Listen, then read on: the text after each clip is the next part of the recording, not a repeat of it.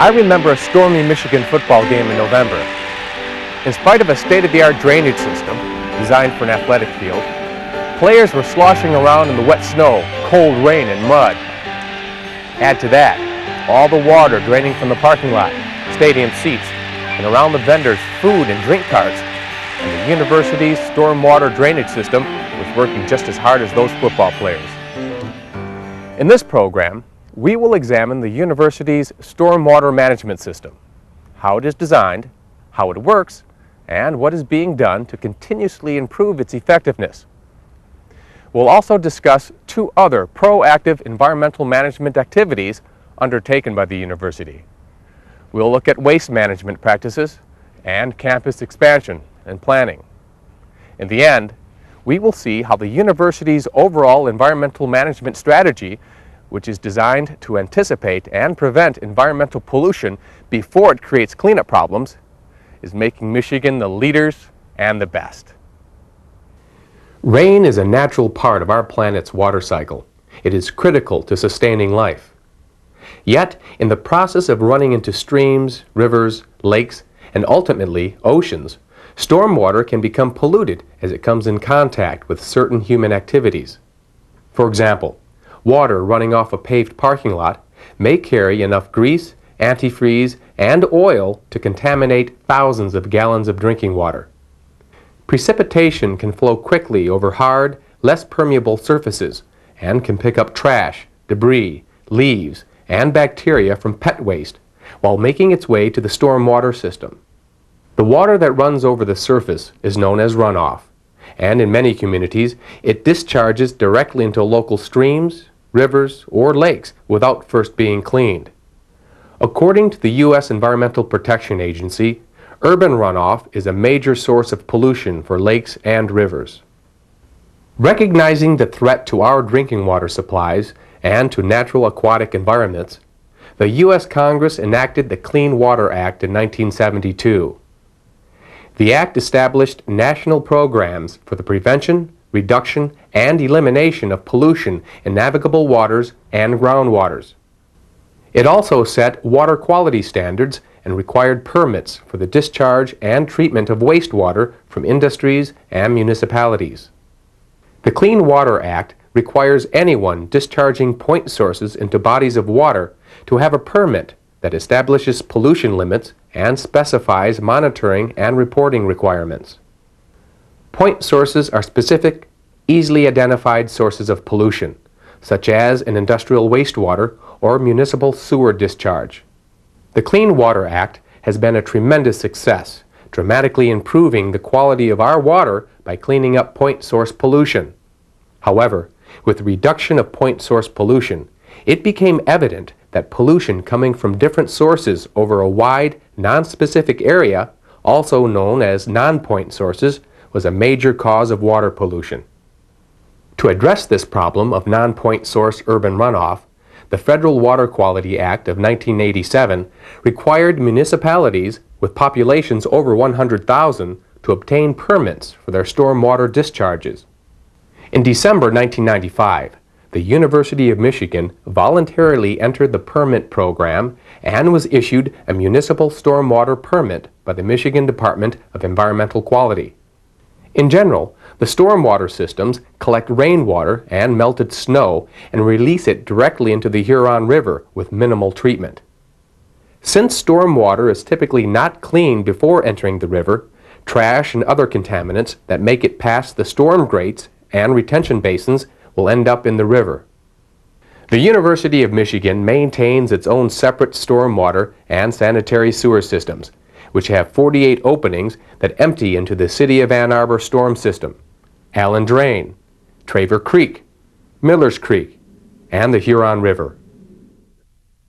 The stormwater system is typically very open to the public. It's on the surface streets. It's anything that's poured out on the grass or on the parking areas. When it rains, it's going to flow to the stormwater system.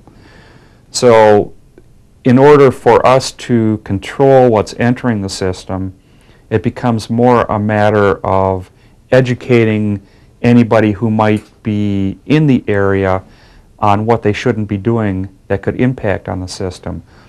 As an example, at the stadium, what we try to do is educate every vendor that it's not proper to take their water from their Coke machines and things and just let it drain to the ground, because that's flowing to the stormwater system.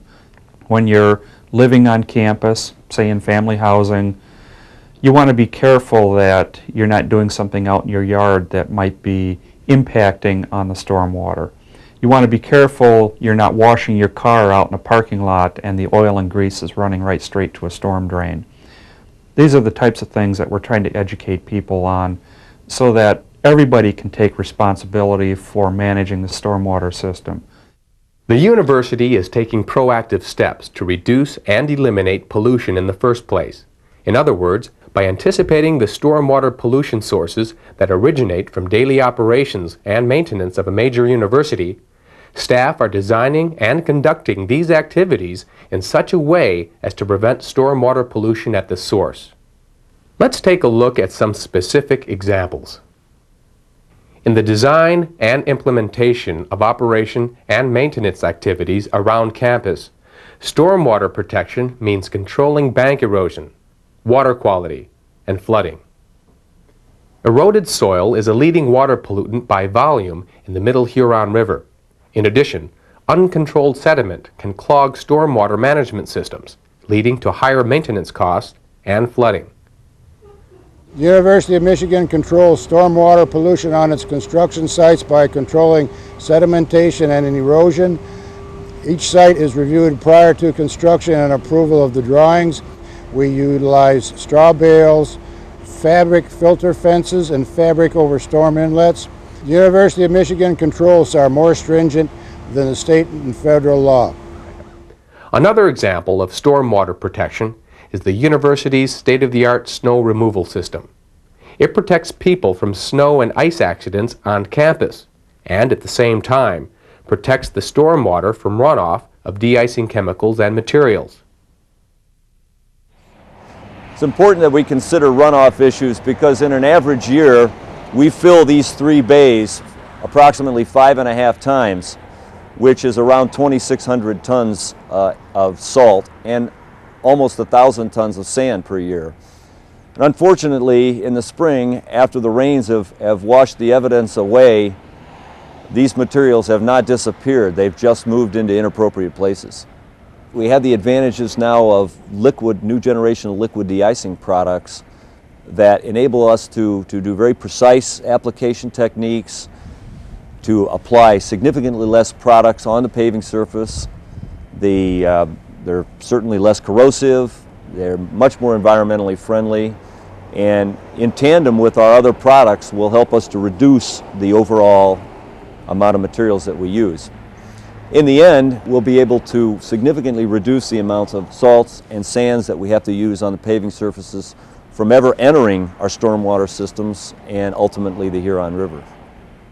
These are only a few examples of how stormwater management at the University of Michigan has evolved from a response to legal and regulatory requirements.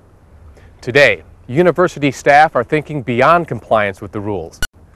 We are proactively designing and conducting our daily activities to prevent pollution in the first place. This strategy is demonstrated time and time again throughout the university's environmental management programs. Let's explore 2 examples of this management strategy in action: waste management and the campus expansion and planning process.